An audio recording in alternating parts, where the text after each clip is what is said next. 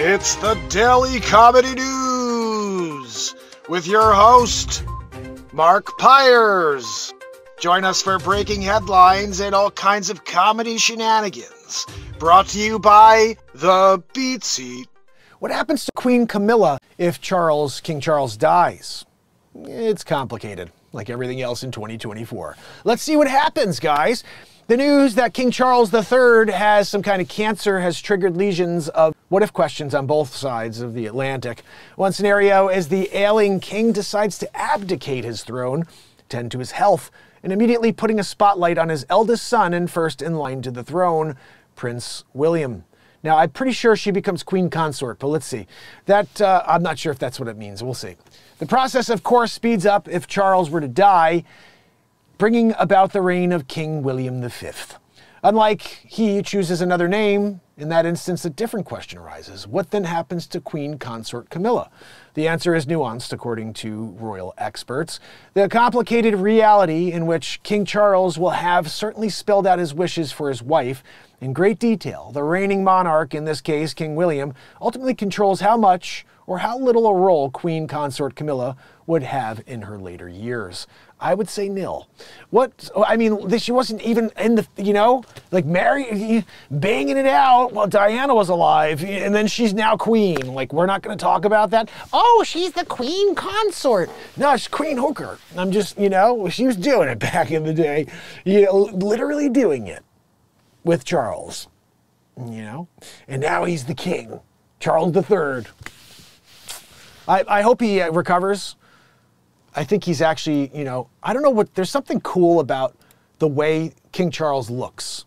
He's got that look, like that I own everything look, and like, you're nothing. You look at him, he's just like, you're a peasant. He's got that look. Something special about that, right? We're indentured servants. He rules the land. And he has a Range Rover. Guys, so let's see what Queen Camilla Consort has to do. I'm pretty sure they would just be like, lady, why don't you just go hang out in the country, at one of the consortiums. What's more, upon King William's ascension to the throne, his wife, Princess Kate, would become queen. So now you got a double queen deal going. And how do you deal with that? Oh, the mum queen. No, I'm sorry. We're getting rid of the consort. Told you, consortium, just sent her to it. She's there now, Shoot, we do miss King Charles III, though. He was a good guy. I'm king now, though. King William V. Yep. Guys, he's ready with Kate. King Kate, Queen Kate. It's 2024. She could be King Kate if she wanted to be. That's not to say Camilla would quickly be forgotten. Already forgotten. No, despite the made-for-TV scandals that precede, oh my goodness.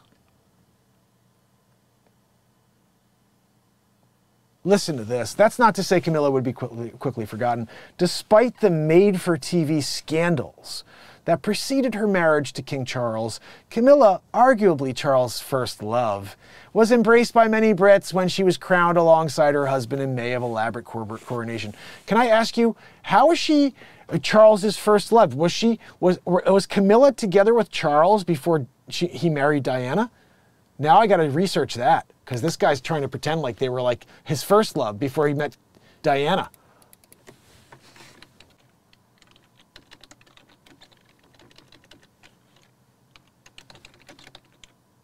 There we go.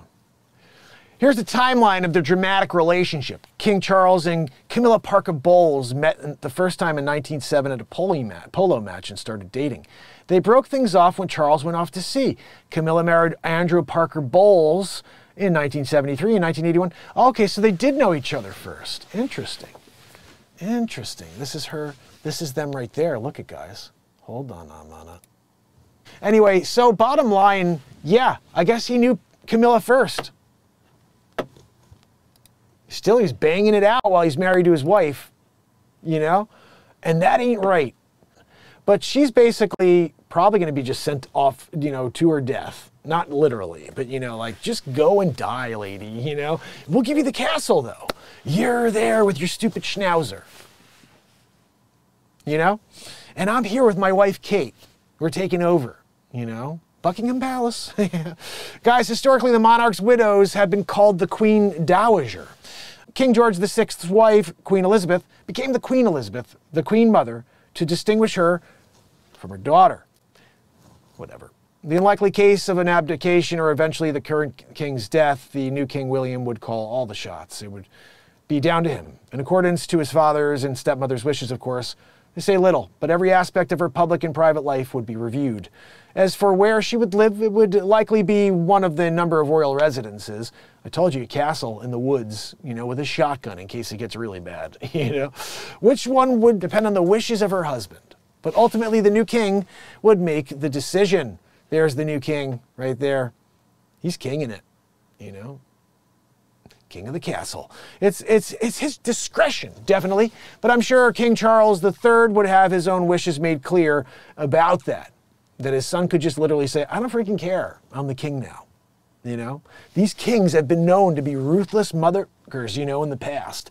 And they'll just do whatever the hell they want. King Henry VIII murdered all these women because they weren't giving him a boy. And he had the bad seed. It was him, Back then you couldn't say that. Hey, chop your head off. I'm sorry? What did you say to me? It's my problem? No, I'm sorry. You keep bringing me crap women. I'm here. I'm doing it. Literally. And you keep another girl? What's going on here? What's wrong with that lady? She looked good, But a little girl comes out. I got 94 daughters. Just looking for one son. What's that? He had 3 eyes. That wasn't a good example, okay? There's something wrong with her too. She gives me a son with 3 eyes? Cyclops. No, he has a Cyclops. He has a Triclops. Sometimes when you're in it, you don't realize how deep it goes. The Triclops. I don't know why you don't see more about the Triclops, in historical documents. You find lots of the Cyclops. Triclops? No. I think I have to contact Rich Killian for a Triclops. Sometimes when you're in the middle of a news story and you realize that there is a new species that you can identify, that you could bring to the surface, you could classify. Triclops. You can see everything. That center eye, whew, that's the good one. Anyway. Oh my goodness. The things that I... See, I don't know. Honestly, I don't know if that's funny, but I think that's funny. I just think that anything that leads to something stupid is funny. And Triclops? What? I don't know. It's just me. I got to ask Raven. Raven, is there any comedy in the Triclops and that there are no historical documents with Triclops? I just think that's funny. I think there were a couple funny moments. Of course, this is all just a day's work here. I'm not really sure if it's going to get any better, if we're going to have more funny news stories. Everything seems to be so dramatic and serious. Trying to inject as much comedy into the daily negativity is tough, man. I'll tell you, I'm scrolling through and all these stories are gaslighting stories. And I'm doing my best to read them and add some color and see if we can get you to see some perspective without getting in trouble too. It's this freaking high wire act that I have to continue to, oh my goodness. 3-eyed giants, did they see 4D? Are you the Triclops? Yeah, the Triclops. Look, I have a tablet, an ancient Sumerian tablet. It talks all about the Triclops. I'll get it out for you. We'll read it with the 1775 Bible. We'll kind of do it in unison. I'll read an Old English passage, and then I'll read about the Triclops in ancient Sumerian, which I also speak. Some people are like, oh, were you from Sumer? Possibly. Look, we've all been here many times before, India, they talk about it. I'm just telling you, go check it out. Reincarnation. I may have actually been around as Gilgamesh. Some people say, they're like, you have the knowledge of Gilgamesh. Also the power. Oh, goodness. I'll get that tablet out. I'm getting it for you for the Triclops. Oh, goodness, you guys are awesome. Thank you for watching. Please hit the like on the way out the door, leave a comment, and share. I'm live at 9 a.m. and after 9 p.m., so join us. This is the Mark and Pires Show.